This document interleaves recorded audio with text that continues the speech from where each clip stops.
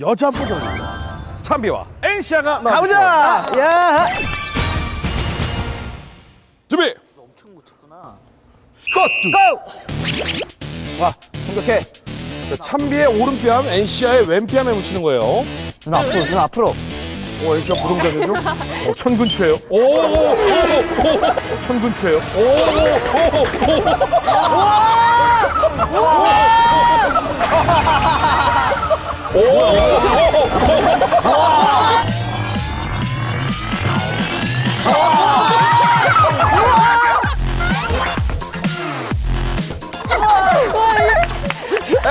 NC.A 1점!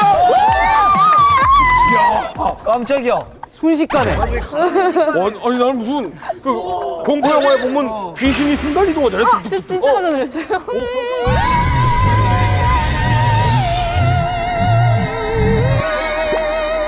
1대0 레디 스타트. 가. 한대 가.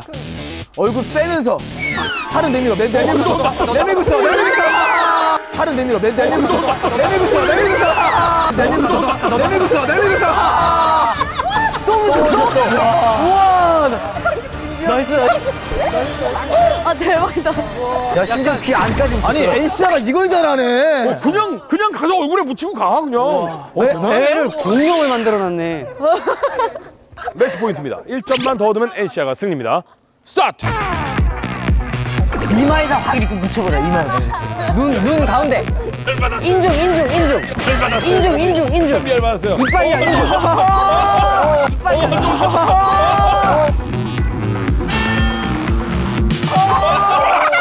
어디였어? 물었어? 아직이야. NC.A 승리. 눈에 맞았는데. 이번 대결은 라이벌 대결이 되겠네요. 광대와 기사의 대결. 가보자. 이번 대결은 얼굴이 더 많이 공격당한 쪽이 패하게 되는 그런 경기가 되겠습니다. 자, 1분의 제한 시간을 드리도록 하겠습니다. 고! 차렷! 경례!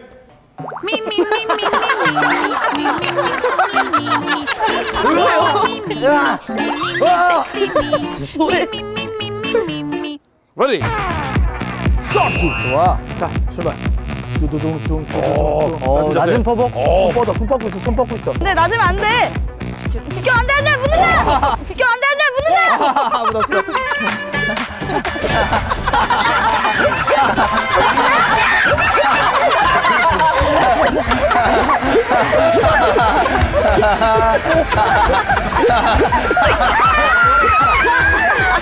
이게 안 됐죠? 캐릭 아일랜드 시즌 3 매주 수요일 오후 5시